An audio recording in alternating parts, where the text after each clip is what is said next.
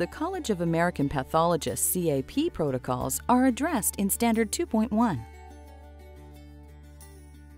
The Commission on Cancer requires that at least 90% of all pathology reports from cancer specimens include the required data elements from the CAP cancer protocols to achieve COC accreditation.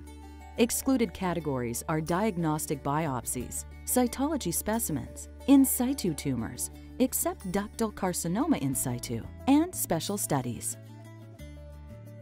This standard is important due to advances in cancer research, increases in technology, and what we have learned about how cancer cells function.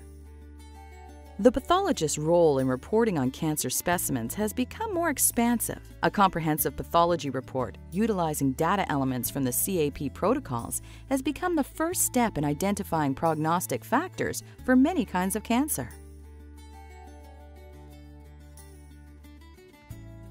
Pathologists must include the required CAP protocol data elements in at least 90% of all pathology reports. A careful review of a minimum of 10% or 300 cases annually is required. Including the required data elements in at least 90% of all pathology reports will earn a compliance rating. The program qualifies for a commendation if 95% of the cancer pathology reports follow the non-required CAP Synoptic format.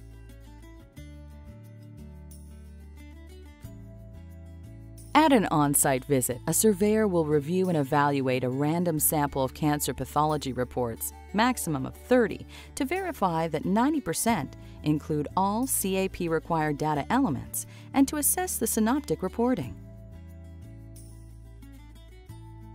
Programs and pathologists can look to the Best Practices repository as well as the College of American Pathologists website for samples, templates, and clarification of the requirements. One of the best ways to ensure compliance with this standard is for the pathologist and other physician members of the Cancer Committee to conduct random samplings of cancer pathology reports, quarterly or annually, for compliance. Reporting the findings to Cancer Committee will ensure oversight. Thank you for viewing this video on the COC standards, and remember to view the remaining videos in this series to further increase your knowledge on the standards. For additional resources, be sure to visit the COC website at www.facs.org/cancer to access the COC Educational Portal, Best Practices Repository, and Cancer Forum.